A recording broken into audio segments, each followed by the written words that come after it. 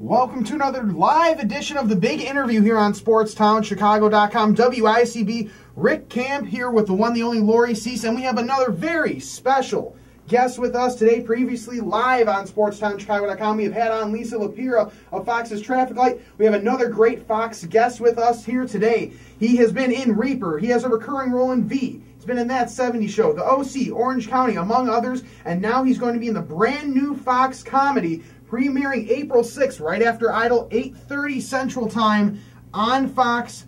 We have Bret Harrison with us. Bret, how are you doing today? Thank you. That was quite an introductory. Thank you so much. It's good to see, everybody loves the roles that you have had. To get to see you in Breaking In, I guess tell everybody out there a little bit about Breaking In and your character Cameron. Yeah, Breaking In is about a security company. We work for Contra Security, and we are hired to actually break into places to make sure that there's no security breaches in various companies.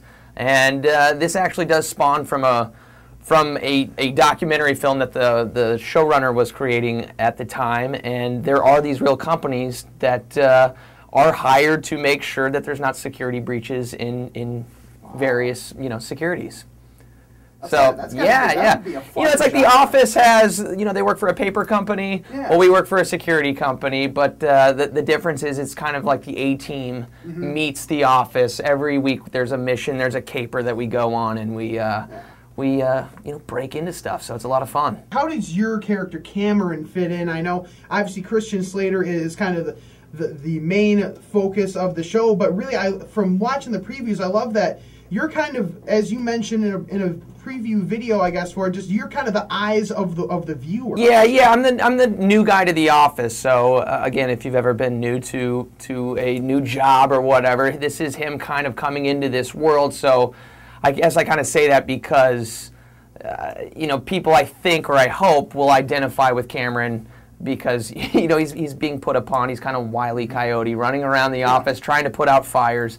And Christian Slater is playing Oz, which is Cameron's boss, and he's kind of crazy. And it's I think it's a really fresh fresh show. It's tonally it's really cool. We have a lot of cool directors working on it, and it's like we're shooting a little mini movie every week. Even though it's a comedy, it feels like we're shooting some really, really cool stuff.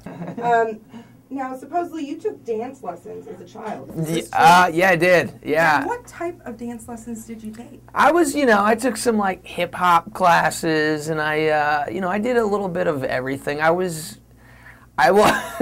always say that I was more in tune with the arts, even though I did play sports. I played football because that's what you were supposed to do. That's what you had to do. But I was like secretly going off and doing theater around Portland or taking dance classes. And I'm not shy. So did you like I'm a manly dad. Look, Bo Jackson took dance classes. That's true.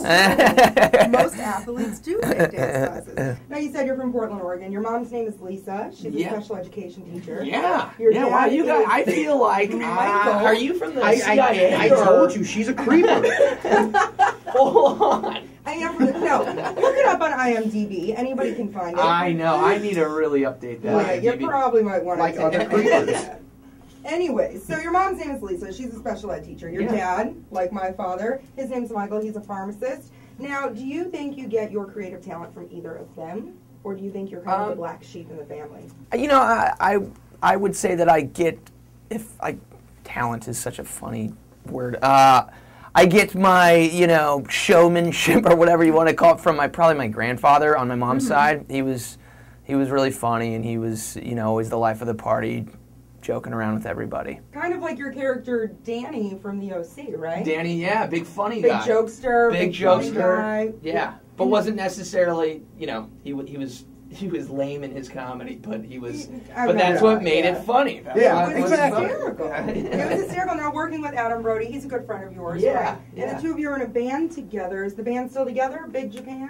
Big Japan, we still play, for fun, but when I went off to Vancouver and worked on Reaper for a couple years, it was hard to keep the band together, but again, it's always fun to get together, and, if you have a bad audition, you just want to get together, play the guitar, bash on some drums, take some hate out on your your fellow casting director. If you will. Of course. Now, of course, being on a comedy, I always love to ask people, who's the biggest jokester on the set? Or are you guys, is it pretty nice and evenly distributed? No, I mean, it's the set is so fun. I mean, this is one of the most fun shows I've ever worked on. But we have some crazy comedians on our show. One being Michael Rosenbaum, and I don't know if you're familiar with Smallville, but he played Lex Luthor, and he is now playing Dutch, minus the bald cap, and he has crazy spiky faux hair, and he's really funny. He's a big fan of 80s music, constantly trying to get me to go to like Michael McDonald concerts. He's just he's hilarious. Please tell me you've resisted so far on that one. What? Please tell me you've resisted on the Michael McDonald concert. I would have gone, but the day actually asked me, I was on my way here to do publicity for the show, which is what I should be doing, right? To get people to watch. Exactly. And that show is coming out. It's Breaking In, April and you're 6th. being Cameron Rice, which is your birthday, right? Yeah, April 6th. So at cool 8:30. birthday present, huh? I would say, do you have any big plans for what you're going to be doing? Birthday? I mean, most likely we'll be working. Yeah. I'm assuming we'll be working. Well, I know we'll be working, but hopefully they can pull a TV aside and we can have a little mini celebration during a lunch or whatever, and then back to work. Back to work. Happy birthday. Eat your cake. Don't go to work. Yeah, please watch though. April 6th, 8:30. Now, I have to tell you, Brett, there's something we like to do here on SportsTownChicago.com.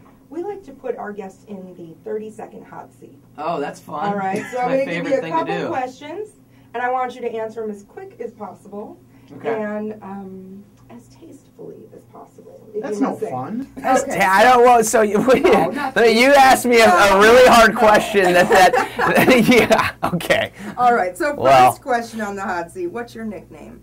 Booter. Booter.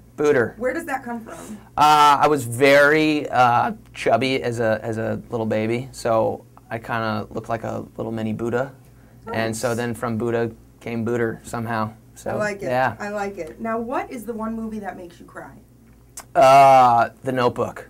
That's what everyone says. Or The Lion King. Oh, there we go. That's some good stuff right there. Everyone always says Notebook. Yeah. Everyone. Napoleon de Umo said Notebook. Did Lisa say Notebook? I think Lisa said Notebook. Yeah, because then she got mad at I think it's also, it's like the go-to. It's the first thing that came to my mind. It's kind of like, if they're doing a spoof on something, or if there's like a joke in a big comedy movie, they're crying, they're probably watching The Notebook. I don't know. So I don't know. It's the first thing that came to my mind. Absolutely. Now, what are 3 words to describe you? Well, that's 2. Confused. And confused. There you go. Confused. Perfect. There we go. And what is the one thing that you cannot live without? My fiance, Lauren Zellman. Perfect. Good answer. I hope she's you probably said that because she's listening, right? Can I add a second? My bulldog, Matilda. Yeah, English bulldog or American bulldog? English bulldog. All right, there we go. Fatty Matty. That's awesome. Now, here is the one question that causes lots of controversy here on SportsTownChicago.com. Who would win in a fight? Polar bear, lion, or gorilla? Probably a lion. I mean, Ferocious. I'm just saying if we're talking in. Yeah. I think a lion would kill. On a neutral playing ground, we're not like on an iceberg or something. No. On a neutral, if they were all in the studio, definitely a lion. A lion's a little more stealth. Yeah, a little stealth can sneak around. Absolutely. Yeah. Dig it. All right, Brett. Well, I want to thank you so much for coming out here to the wonderful campus here of the Illinois Center for Broadcasting here in Lombard in the SportsTownChicago.com studio. Once again, everybody, Breaking In April 6th on Brett's birthday, 8:30 Central Time. Oh, and because it's a sports radio station, I just wanted to add that Jimmy Johnson is guest starring, and he does quite well. He's quite the improviser. Yeah, Jimmy Johnson, NASCAR. Do you guys ever talk NASCAR? We do. I think we actually have a NASCAR show possibly in the works as well for the station. Now, before we went on, we were talking about Twitter. Where can people find you on Twitter? Bret with 1 T _ Harrison. So, yeah, awesome. Follow. Cool. Awesome. Once again, Breaking In 8:30 on Wednesday, April 6th on Fox. Make sure to tune in, and once again, if you want to do what Lori and I are doing here, being on radio or TV, give the Illinois Center for Broadcasting call at 630-916-1700 or check out the school's website at beonair.com. Now we are going to get you back to your normal programming here on SportsTownChicago.com.